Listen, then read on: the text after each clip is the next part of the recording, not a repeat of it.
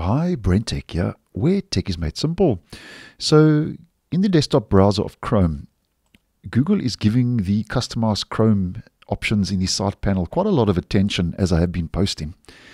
And just to let you know that they now finally added a new feature that makes it a lot more easier now to customize the browser, which has been a long time coming. And it's a little toggle here to the bottom of the customized Chrome in the side panel called Follow Device Colors. So basically what this does at the end of the day is it's a new toggle that allows the browser theme color to match the Windows accent color, which I think is a nice move. And this has been a long time coming and is finally now being tested in Chrome Canary version 119, which is the latest preview version. So if we toggle the feature on, you can see straight away it changes to the device's accent color. And if we just head over to our settings, where we can just briefly demonstrate those different accent colors for the purpose of this video.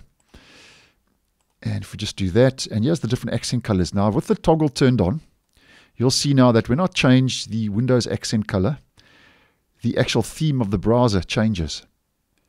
I don't know if you can see that in the video. Let's go to, there we go, a bright kind of red. Let's go to a orchid light.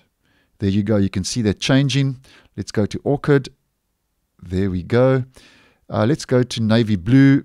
You get the general idea. Let's head down and enable a green. So changing the accent color with this feature turned on, follow device colors. Now lets the customized Chrome side panel options now enable the theme color to match the Windows accent color. And this has been a long time coming. And I don't know why it actually took Google so long to bring this out, but I think it's a nice move in the right direction.